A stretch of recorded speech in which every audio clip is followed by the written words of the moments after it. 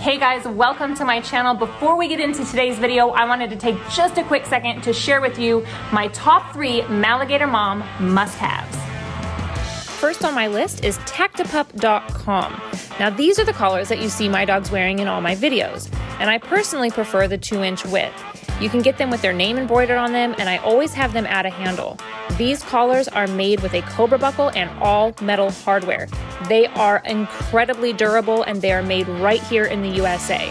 So if you're interested, check out Tactipup.com and use my code maligatormom to save 10%. And number 2, everybody wants to know, what do you feed your dogs? Well, this is it. I feed my dogs Munster milling. Now this is a customizable kibble, so you can actually go onto their website and select additives that they will mix fresh into your bag. It's absolutely phenomenal. I add things like bacon fat, salmon oil, probiotic, and freeze-dried elk. If you're interested, use my code maligatormom and you will save 55% off your first custom bag. And number 3, if you are interested in online dog training videos, you definitely need to check out robertcabral.com. I have consumed a lot of online dog training videos, and Robert is by far the best. Head over to robertcabral.com, use code maligatormom.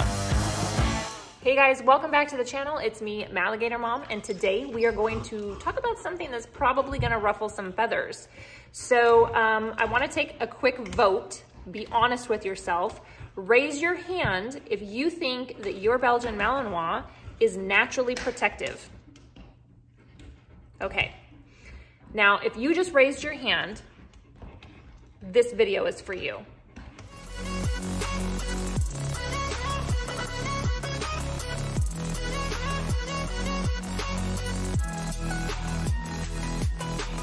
So if you're one of the people who just raised your hand because you believe that your Belgian Malinois is a naturally protective dog, you're not alone. You're wrong, but you're not alone. And that is exactly why I think today's topic is super, super important. Lately, I have seen more and more people getting into the Belgian Malinois breed because they love the idea that's being sensationalized everywhere on social media, in the movies, you name it, of these big, scary Belgian Malinois who are these fierce guardians. And they really romanticize the idea that the relationship between a dog and owner is this magical relationship where the dog has such strong love and affection for you that they would die for you, right? It really is this romanticized idea when nothing could really be further from the truth when it comes to a true, genuine, trained protection dog. So I wanna start off by actually showing you some of the videos that I just went and grabbed off of TikTok right before I started filming. And these were very, very easy to find, and there are thousands upon thousands upon thousands of them playing out this exact scenario. So what you're gonna see is just a few of the videos that I grabbed and downloaded really quickly. I'm gonna put them here in the video so you can watch them, so you can get an idea of just exactly what I mean.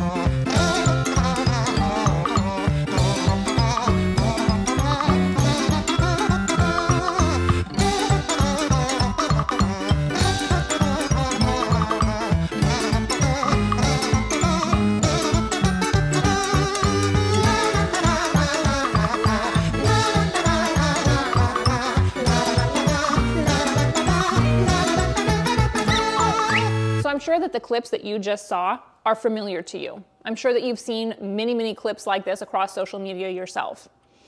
And I think what's really interesting to point out is that I have dogs who are genuinely trained in personal protection. And when I watch a video like that, I think to myself immediately, my dog wouldn't behave that way.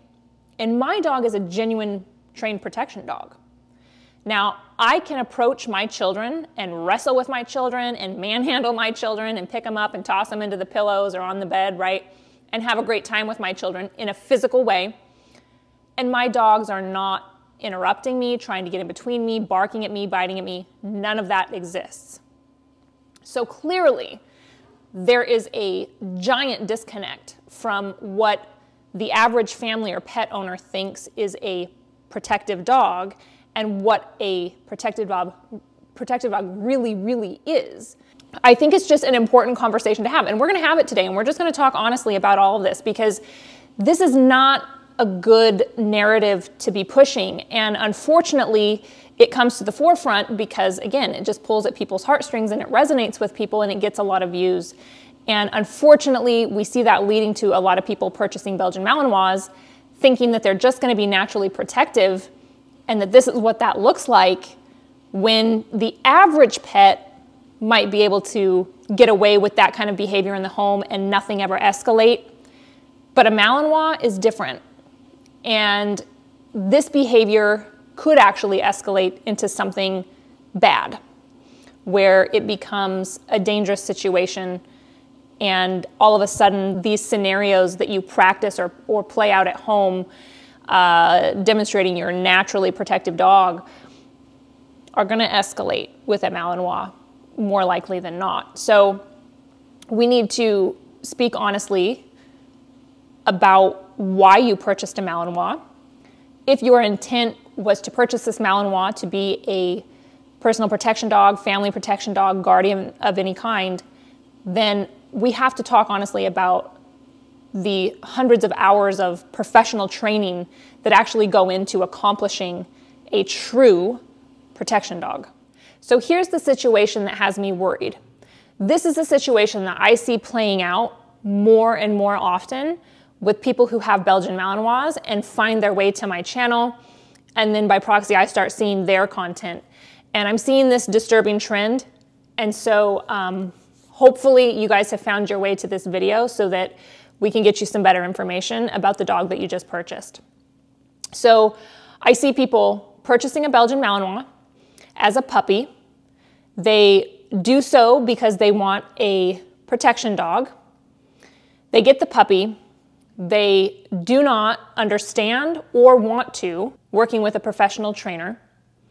They think that if they buy a tug or a wedge or something like that off of Amazon, and maybe back tie the dog to the tree in their front yard and do some bite work or some tug play, that they have then created their own protection dog. Voila, right? It's as easy as that. That's how naturally protected the Belgian Malinois is and how easy they are to train. And now they've got this protection dog and they post videos and tell their family and friends that they have a protection dog. And they don't. They don't. And if that's you, you don't have a protection dog. What you probably have is a liability. Because if you are actually putting yourself in situations or you live geographically in an unsafe area where you have a really good reason to want a protection dog, and you take this dog with you under the belief and confidence that this dog is your protector and guardian, and you get into a situation where you actually need to deploy your dog, what do you think is going to happen? You just don't, you cannot train a personal protection dog yourself. You can't do that.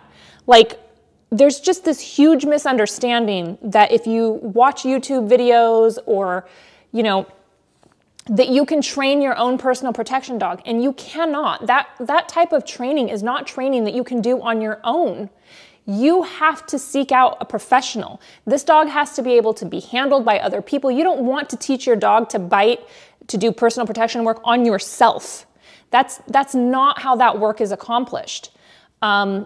Not to mention that just as a novice coming in, if this is your first dog and you have no clue what personal protection training really involves, then you have no idea the hundreds of hours of exposure, of desensitization, of overcoming pressures to make sure that your dog is going to bite when you deploy them, that you can count on the dog actually biting when you tell them to bite. I mean, that's the biggest thing. You just can't do that on your own. You can't do that by watching YouTube videos, and you don't want to teach personal protection on yourself. This is bad. This is a bad idea. I know people don't want to hear this, and I almost have a hard time saying it because I think I'm going to get a lot of backlash from people, but I just have to tell you guys the truth. I think a lot of people come to my channel because they are first-time Malinois owners, and so they come watch my channel because they're seeking advice on like, hey, how do you manage all that? How did you do all that? I don't train my own dogs that way. I train with my dogs, I handle my dogs, but I don't teach my dogs in personal protection on myself or my family members. They're not taught to bite me. That's not work that I do at home. That type of training is training that I do because I go to a professional trainer who has years and years of experience training personal protection dogs. At some point, you have to progress your dog's training beyond biting a sleeve or a wedge. They have to be able to bite when there is no equipment. They have to be able to overcome all kinds of environmental obstacles, to bite under pressure, to be counted on 100%. It takes hundreds of hours to achieve that.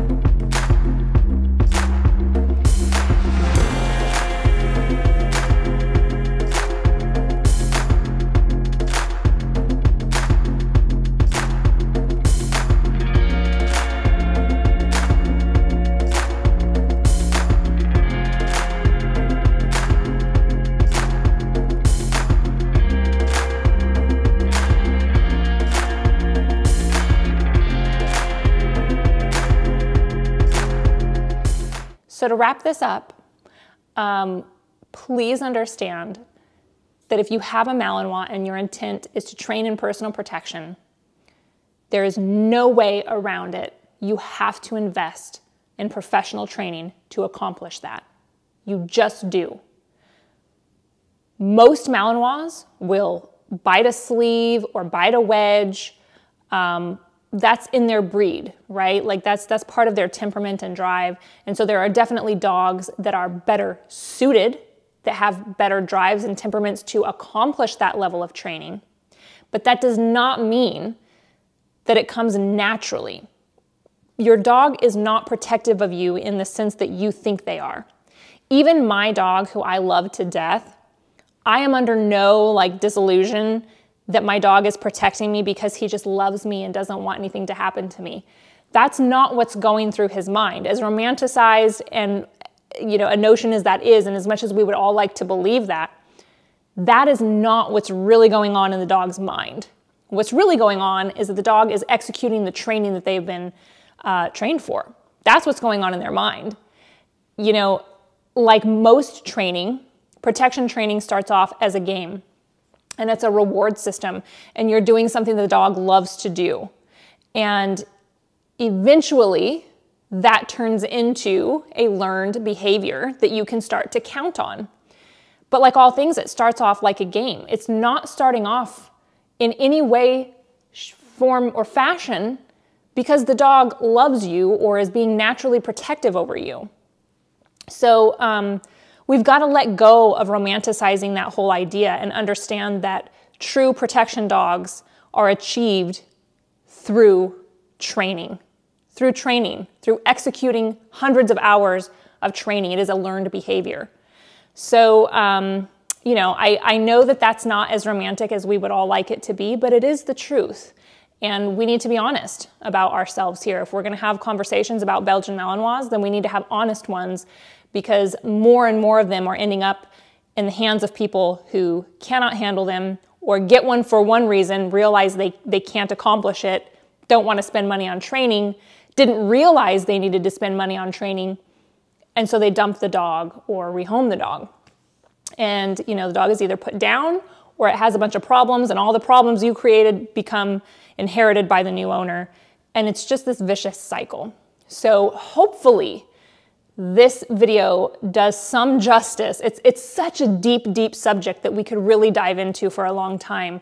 But I'm trying to just kind of, you know, talk about the main points to hopefully prevent some people who think they want to get one of these dogs for this reason, who aren't really prepared or understand what goes into it, or people who maybe have just got one of these dogs and they think, oh, you know, I'll just watch some YouTube videos and do it myself. That's not going to cut it. So hopefully this served that purpose, and we can continue to have honest conversations here on the channel. If you disagree with me, let me know down in the comments. Explain to me why I'm wrong. If you do agree, or you have any situations that you could share in the comment section below that people could come and read, that would be helpful to the audience and to the community that we've built, then share that as well. And, you know, like always, make sure that you like, subscribe, and ring the bell for notifications. I'm trying to be here every Saturday right now, but as you guys know, I'm going through some things in my personal life, and so I'm maybe going to get to it every Saturday, maybe not. I'm not holding myself super accountable right now, so thank you guys for your patience and understanding while that all gets worked out. But you can keep up with me over on Instagram or TikTok. I'm still active there. And of course, check out our Discord. If you have not yet signed up for the Working Dog Discord, I highly, highly encourage you to do that. And I'm going to give you one big, big reason why you should real quick before we get out of here. The Working Dog Discord is where you are going to be whitelisted to have the first opportunity to get free admission to the online dog conference that we are hosting on May 7th. Registration is not open yet. It's not open yet, but as soon as it is open, people in the Working Dog Discord are going to have early access to get those free seats. We have a bucket of 500 seats that we paid for up front that we want to give to you guys. So make sure that you're over there. We're super active over there. We've got all kinds of trainers that we've introduced into the space. It's just a fun little community that we're building. We've got about 700 members now. We're aiming to get to 1,000 by the end of the month. Hopefully we can achieve that, and you can help make that possible. So I will leave a link down below, an invite link, and you just need to go create an account and log in and say hi. So that's it. Let's get out of here. I'll see you guys maybe next week, maybe not.